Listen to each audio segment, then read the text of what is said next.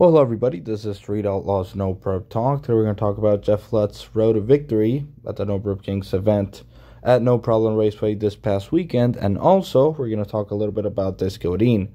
Now, check out No Prep Felons on Facebook. Video credit goes to him, and also photo credit goes directly to the respective photo owners.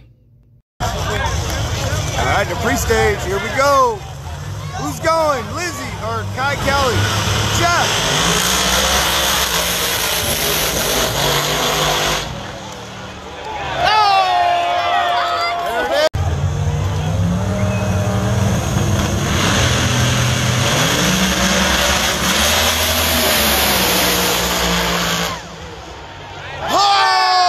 All right, the pre-stage, here we go.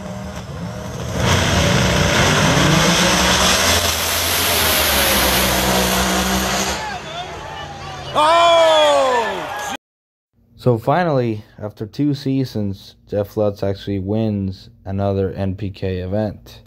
He had previously won one in season 2, I believe, so this is his second NPK win. Now, he had struggled all year with the GTL. I mean, all year.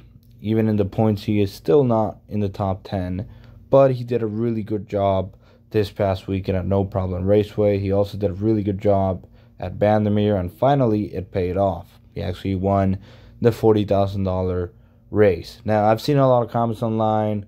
Well, Cat Kelly cross center. Well, Ryan pedaled. Well, that is not Jeff Lutz's fault. He earned that win. He had the best car that weekend, and he made really good passes, really fast passes, and did not have any issues. That's why he won the race. Did he have the fastest car out there?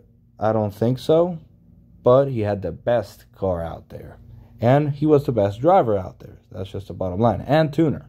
So that's why he won, and I'm very happy for him. It's definitely well deserved. So this Godin. Now, this car, in my opinion, is one of the most impressive cars on NPK, even though he hasn't won one. Why? Because the rules are stacked against that combo. It's the only combo that can't run full boost, or in this case, full overdrive. So the fact that he actually goes to the finals, he has won 3 team attacks, and that is with the most limited combination on NPK. So if he is doing that good right now, you let him spin that blower to its max overdrive and keep him at that weight, he is gonna crush everybody. I mean, he will win a couple of events. So hopefully next year they do change the rules.